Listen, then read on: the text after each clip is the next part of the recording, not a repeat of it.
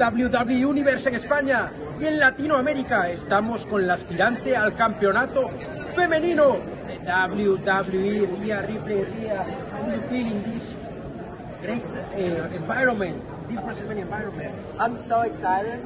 My nerves haven't kicked in yet. I know that they're going to kick in on the day of my match, so Sunday, but right now I'm super excited, and I'm just like, it's been so non-stop as well. Like, I feel like I've just been doing so much stuff, so I haven't really had much time to take it in, but once I get that time, like, all the emotions are going to be fun.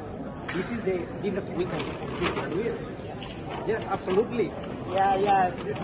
Everyone aspires to be on WrestleMania, and to have, from my first year at WrestleMania with 0 people in attendance, to my second year with limited capacity, to now my third, it could be full capacity. It's going to be so many people. Like, I can't wait to step out on stage. It's definitely going to be one of the biggest moments in my life, and I can't wait to feel the electrifying emotions coming from everyone. The situation of women in WWE is now amazing.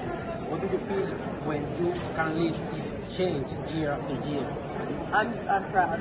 I'm very, very proud of how far the women's division has come and how far it's going to keep going. Like, I'm very excited to see what happens in the future, and I'm so glad and grateful for the people that have come before me to pave the way for us women today, and we're just trying to do the exact same thing and pave the way for the women of the future.